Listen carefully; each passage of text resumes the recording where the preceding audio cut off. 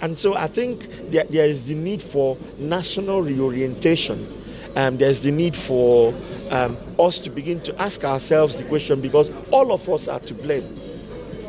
It's not only the politicians, all of us. And of course, poverty has been weaponized. People are very poor. People are so much in need everywhere you go.